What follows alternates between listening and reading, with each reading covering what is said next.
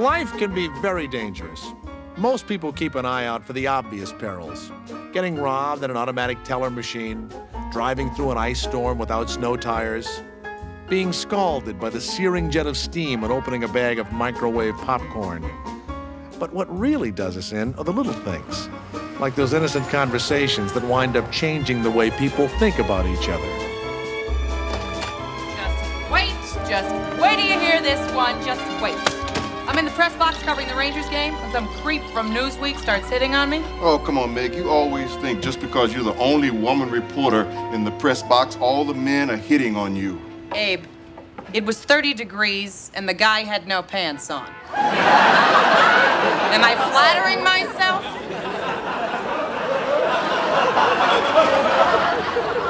You look exhausted, Ray. What happened? Everybody in New York throw out their phone books at once?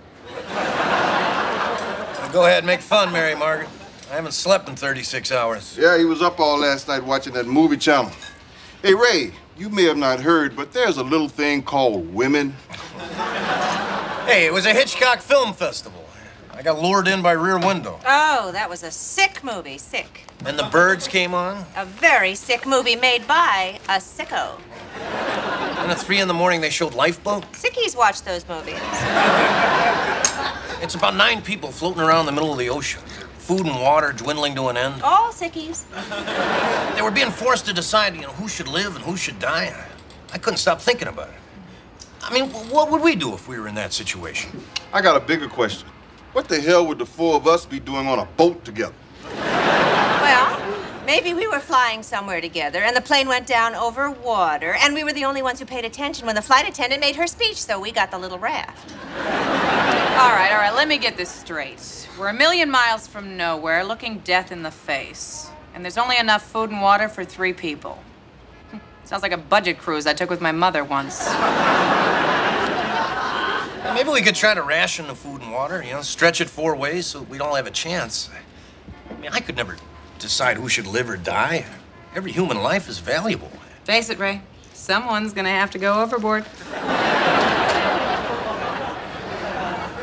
Hi there, kids. What's going on? Our plane's gone down. We're all trapped on a raft. We don't have enough food and water, and a nice leg of Ray is looking pretty good right now.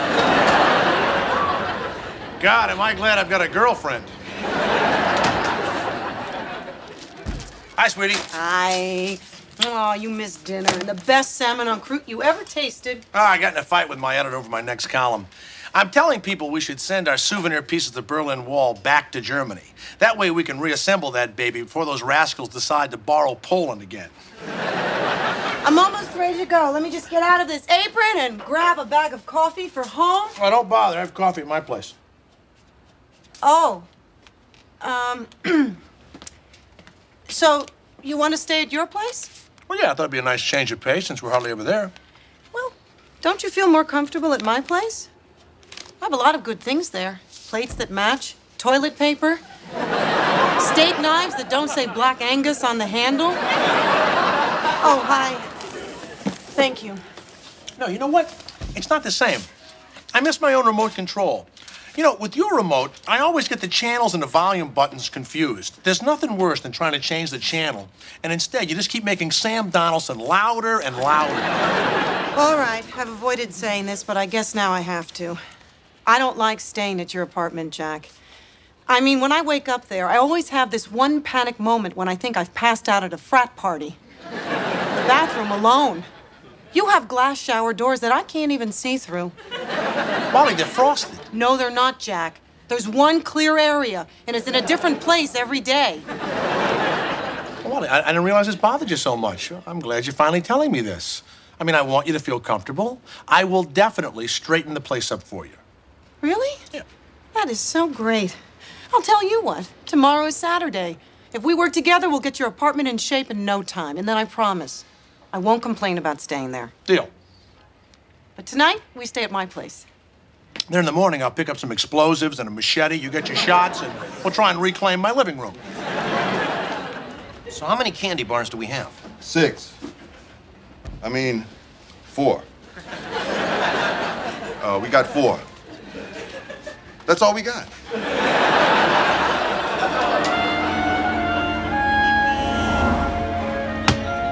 I've heard that there's this critical point in a relationship when the woman tries to make the man's apartment more to her liking. That's how Yoko first got control of John. I think I know how to handle this. Bring up here. You know, I figure I'll just make a few concessions. You know, let her get it out of his system. But I'm drawing a line at this desk. This is mission control. What may look like chaos is really the nerve center of Jack Stein. Believe me, I know exactly what I'm getting into here. This isn't about cleaning Jack's apartment. It's about change. He hates change. He thinks compact discs are the work of the devil. So the key here is not to be too pushy, especially when it comes to his desk. If I can get him to clean that up, then I've got him right where I want him. The trick is to lure him into thinking it's all his idea. That will take all my powers.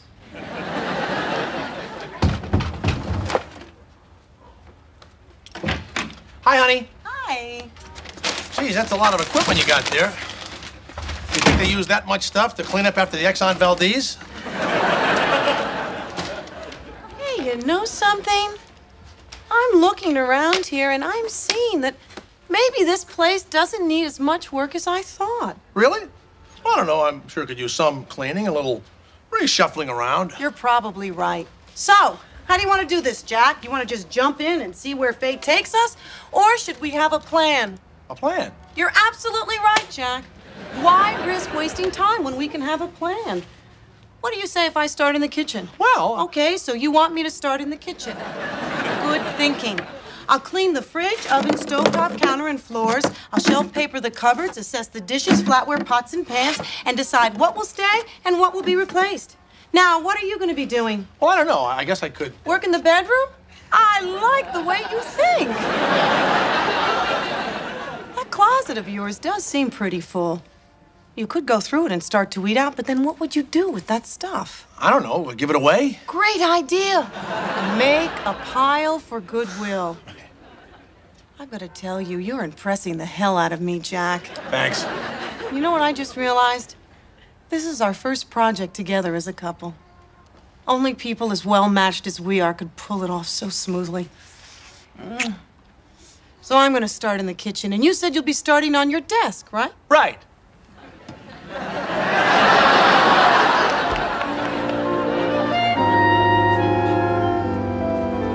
Oh, man, I never knew cleaning out a closet could be so much fun.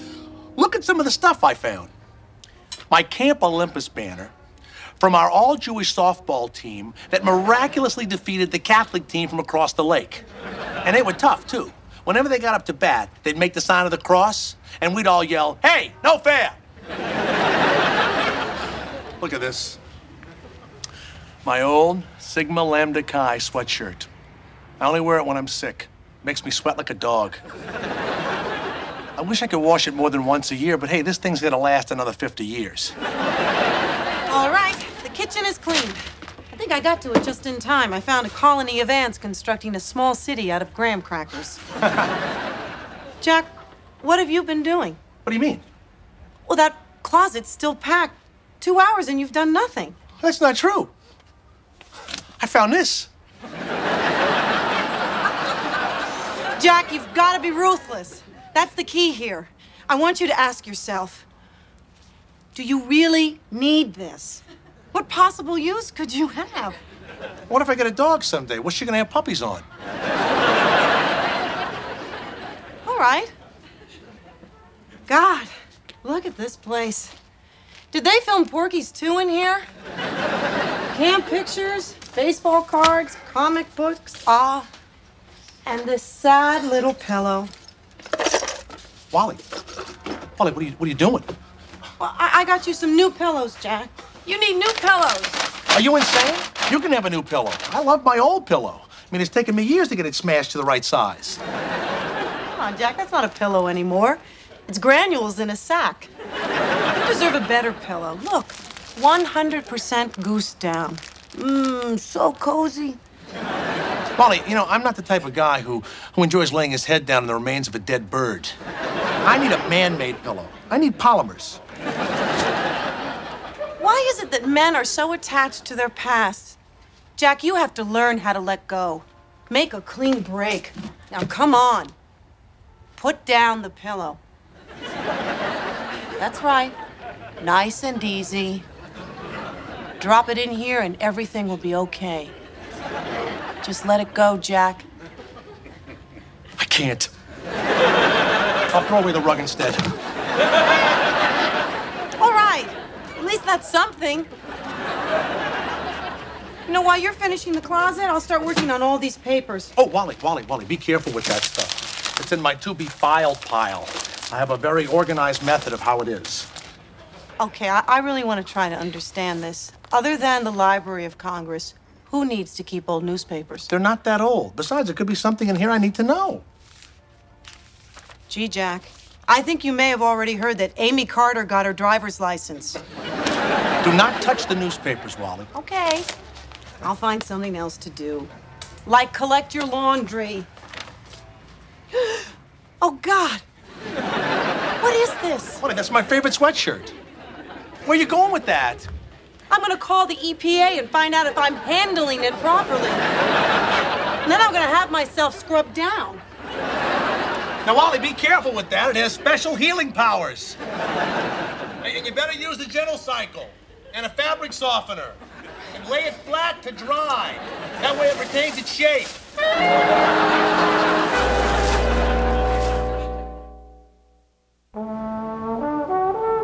Hey, Jack. After cleaning the bathroom and wiping out what could have been a new strain of penicillin, I found this sealed box under the sink. Do you know what's inside it? Oh, my God, Wally. Look, be careful with this box. It must stay sealed and intact. What's in there, Jack? Jimmy Hoffa? You've got everything else in this place. Look, when I moved in here 15 years ago, I unpacked everything but this box. As long as it stays all taped up, it means I never moved in here permanently. That way I'll never feel tied down. Oh, good. I'm having a serious relationship with a man who lives like he's in the witness protection program.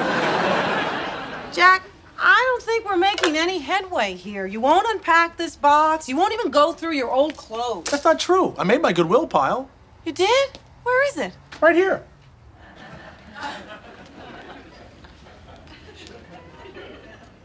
A bolo tie and a dickie? That's it? I have to say, I'm getting a little frustrated here, Jack. How can this be your Goodwill pile?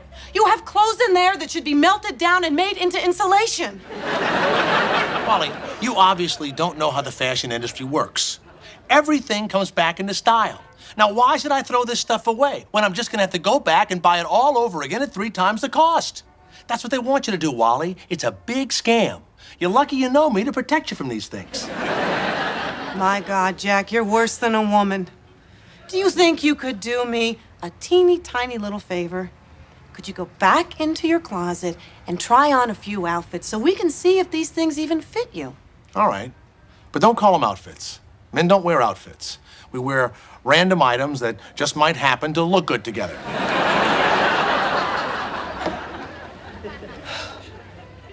Well, hasn't this turned into a pleasant little Saturday?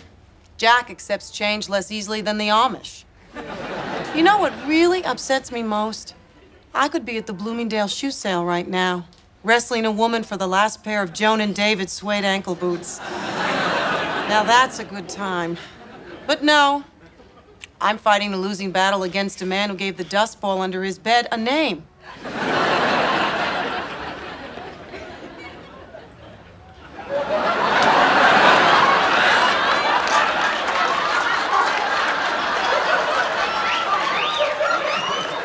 So, what do you think? You look like the manager of a Radio Shack in Knoxville. Okay. You scoff, but as soon as I lose a little weight and these things come back into style... All right, that's it. I've had it. I quit. What? You're upset? Wally, I thought you wanted to work on this as a team. I mean, come on, you know, there's no teamwork if you're gonna have to have everything your way. Did you move this chair? Yes, I moved that chair. See? I'm moving it.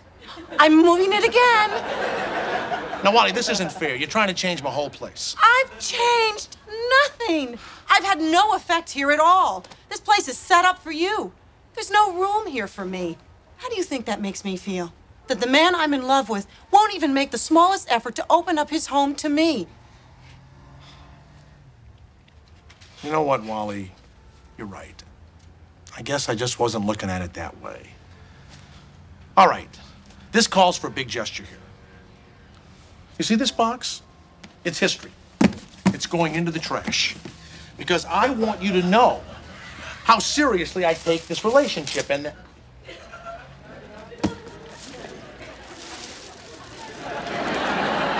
What's this? What's what? Wally, you threw away my favorite sweatshirt. Well, throw away is such a harsh term, Jack. Let's just say I retired it. How could you do that? How could you throw away my most prized possession? I'm sorry, Jack. I didn't realize it was that important to you. You know, I would never do anything that would hurt... Hey, wait a minute. How am I losing now? I'm the one who gave up my time today. What did I get out of it? Nothing. Except the realization that your smelly past is more important to you than your present. And you seem very okay with that. So you know what? That's the way you can have it.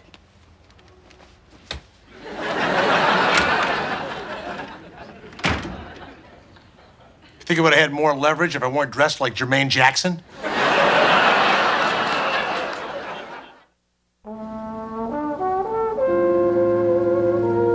Well, who died and made you queen?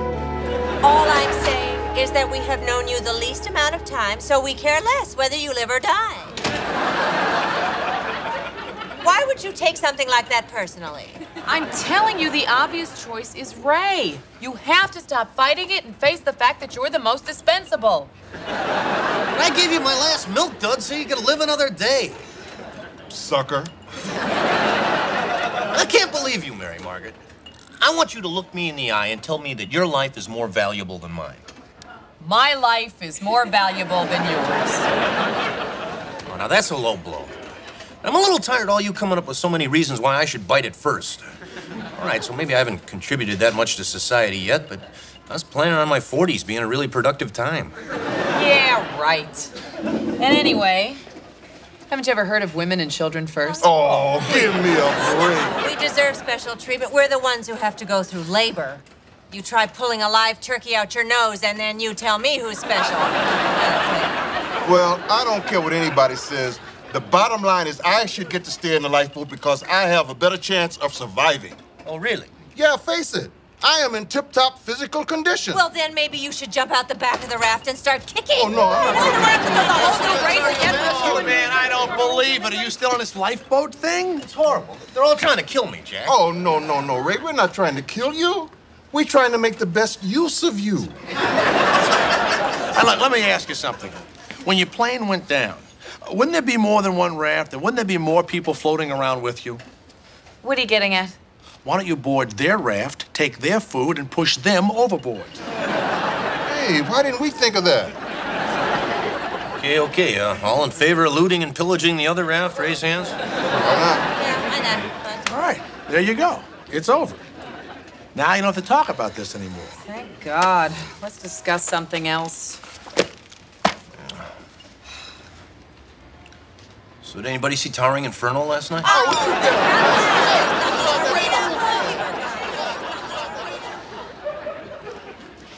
Hi. Hello. I was wondering if I could get a cup of coffee. That's why we're here. Look, Wally, I am really sorry about Saturday. We said a lot of things to each other, and I'm just here to say basically that I behaved in a really selfish way. And although that usually worked for me in the past, I seem to have lost a lot of ground here. Well, maybe it wasn't all your fault. I threw your sweatshirt away. I had no right to do that. It's just that when you didn't make room for me, I felt like you didn't care. And I guess I didn't handle that very well. Okay. So what we have here is two people simultaneously admitting fault. Now, that usually means that there's a way to work the problem out. So, what do you say we try tackling my apartment all over again? It would probably be less work if you just moved. Since that's not practical, sure, let's give it another shot. Okay. You're on. I'll pick you up tonight, and then tomorrow, we'll start work. Hey, Jack, are you walking funny? Well, you kind of reorganized my dresser drawers. I couldn't find my underwear. And I know some people say that no underwear is sexy, but I find it quite chilly, and one zipper mishap, and that's all she wrote.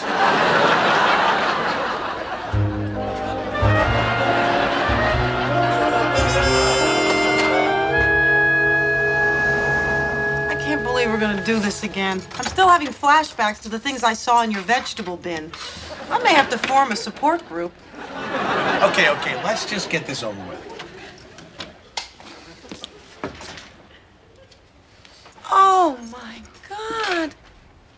It looks great. So, what do you think? It's one thing to say you love somebody, and another thing to show them. This is the sweetest thing anyone has ever done for me.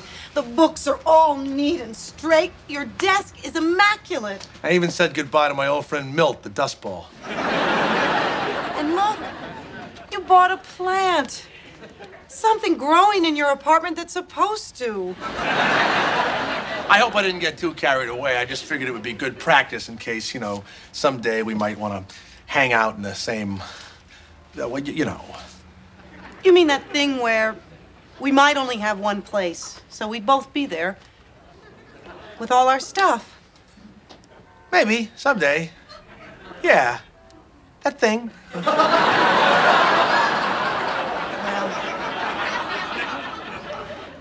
all I can say, Jack Stein, is that I feel like you really thought about me here. That you rose above your personal fears and put me first, and I love you so much right now.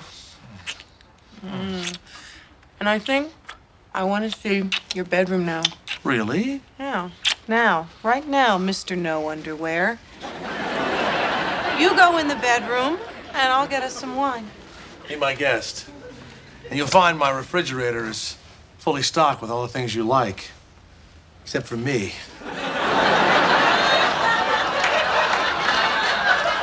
I'll be in the bedroom removing my pants. Very carefully.